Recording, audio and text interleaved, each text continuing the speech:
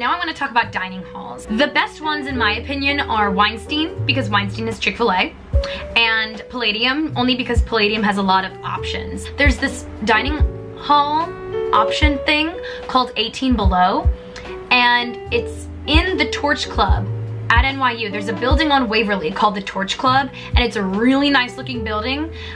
So all you have to do is walk in the building, go downstairs. There is a catch though. It's only open for lunch on Monday through Fridays from 11:30 to 2:30. It might not always be convenient for you with your class schedule to go there, like it's not convenient for most NYU students, but if a class ever gets canceled or if you find yourself not knowing what to do during that time period, definitely check out the Torch Club. It's a really good dining option and my favorite by far. So now I want to talk about Welcome Week.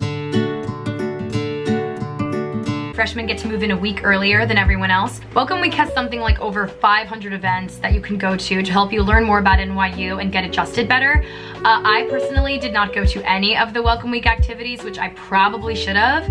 I think I only went to one, and it was because my RA was there, and I love her. And you might not even feel like you have to go, because you might be like, oh, I have my solid group of friends. Even if you think you have a really solid group of friends already, like during the first 2 days, I would still highly suggest going to the Welcome Week activities. It really can't hurt, and I mean, if anything, you have to get out of bed a little earlier than you would. Meeting everyone you can possibly meet is like my biggest advice for people who go to NYU. NYU events are usually sort of boring because they're NYU events, but NYU does some pretty cool stuff sometimes. Like I remember last year I went to a Gunna concert and it was NYU affiliated. And speaking of celebrities, if you're going to any school in New York City, you're bound to see some celebrities. I've seen, Check West, Frankie Grande, which is Ariana Grande's brother. He was on Big Brother, if any of you watched that. I saw Nikita Dragon at Cafeteria, which is a restaurant in Chelsea. I see Alec Baldwin like all the time because his apartment building is literally right across from Brittany Hall. Like you're walking the streets with celebrities every single day.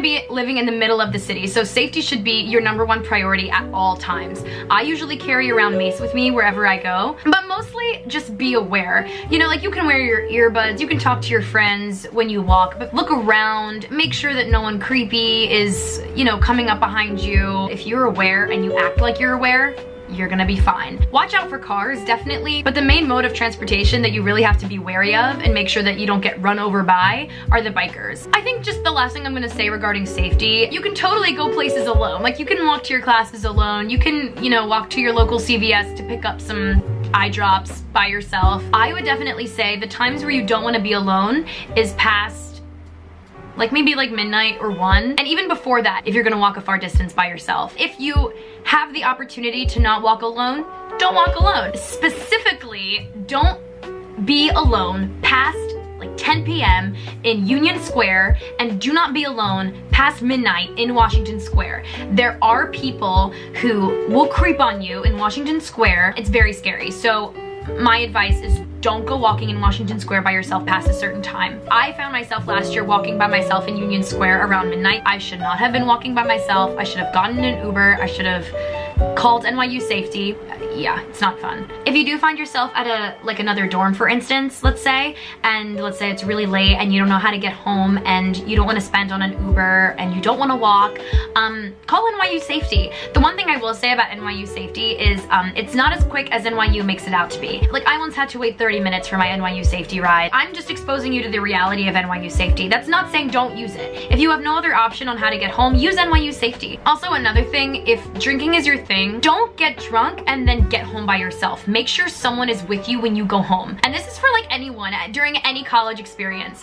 If you decide to get wasted at a bar, don't walk home alone. And if you are with a friend who is really incapacitated and who you know should not be going home by themselves, don't let them go home by themselves. Like, why would you just watch your friend leave when you know that she could possibly be in danger while you stay and like have a good time? Speaking of going out into the city, I really want to talk about spending. NYU is a pretty expensive school. You're in New York to experience the city. You're in New York to have fun. You're in New York to go to dinner. You're in New York to experience culture and try all of the different foods that NYC has to offer. But mostly you're in New York City to learn and to study. So just keep that in mind.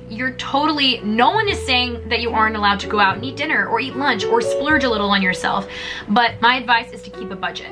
I'm gonna be really honest, I didn't use the dining hall options a lot my freshman year. So my advice to you would be, if you're going to any school in New York, if you're going to any college at all, make a budget for yourself, a week-by-week budget. I know it seems really meticulous, but every Sunday I would sort of sit down at my desk and make a little budget plan about how much I wanted to spend per week. I personally would not recommend getting a job freshman year because I tried that. I got a job at Aldo my freshman year and it was really overwhelming. So I ended up quitting after like the first few months because I didn't know what to do. I had all of these essays to write. So I would suggest freshman year you sort of figure things out instead of trying to hustle and find a job. Save that for your later college years. Another tip that I have for you on spending is walk. Walk everywhere. The subway is really disgusting, but it doesn't cost that much. So if you can take the subway over like an Uber, do it. But the better option, if you can walk over taking the subway or taking an Uber, walk. New York has some of the best thrift stores in the country, so go thrift shopping. Be careful though, some thrift stores will try to sell you things for way above their price range. Some of the good chain ones that I love are Crossroads and Buffalo Exchange, but just make sure you're not getting duped and you'll be fine. Thrift stores are a really good option for saving money. Now I want to talk about etiquette. Doesn't just apply to people who go to NYU. This applies to anyone who is thinking about visiting or living in New York City. Please don't take up the whole sidewalk. Please don't stop in the middle of the sidewalk. Please keep up the pace with everyone else who is walking with you on the sidewalk. And please don't elevator up to the second or third floor unless you have to. Like if you're in 6-inch heels or if you, God forbid, are physically incapacitated and cannot walk up the stairs, elevator to the second level. No one is judging you. My general rule of thumb with elevator etiquette is you can elevator up to the 3rd floor or over, and you can elevator down from the 4th floor or above. Also, wait for people to walk out of the elevator before you walk in. It's the same thing for subways. Another random tip, always remember your NYU ID. You need it for everything. You need it for meal swipes, you need it to get into your buildings, you might keep your keys along with it. So now I want to talk about some language. At NYU, like I said, you meet people from every single walk of life. So expect to hear things that you've never heard before. I didn't know what wig meant until I met someone from LA. I didn't know what kill meant until I met someone from DC. And don't be afraid to ask. People love being asked about their cultures and their ways of life. People in general love to be asked questions about themselves. So if someone says something weird and you don't know what it means, feel free to ask. No one considers that rude. Along with that, I think a really good tip that most people hear, but it doesn't really register, is be yourself. Don't pretend to be someone you're not. NYU sort of provides an environment where you feel like you have to be rich and bougie and you have to go eat out like every single day and go to all of these extravagant clubs and parties and pay all of this money to have a good time. New York is definitely a place to find yourself, but don't fake it. People can see right through that, especially people in New York. It's okay if you want to say no to a party or if you want to stay indoors sometimes. No one will judge you for not going out on a Saturday because you're tired. New York is a really draining place, and if you don't feel like going out, no one will judge you. But if you are a going out person like I am, there's no better place than the city to do just that. I want to talk about pronunciation. I remember last year I read this from an NYU local blog. The article was by Sarah Shattuck, I think her last name is pronounced, and she had this whole section of how to pronounce certain things. So this is me telling you right now to go read the article because it's very funny and has a lot of good tips, but if you want the really quick version, here it is. It's not Bobst, it's Bopst.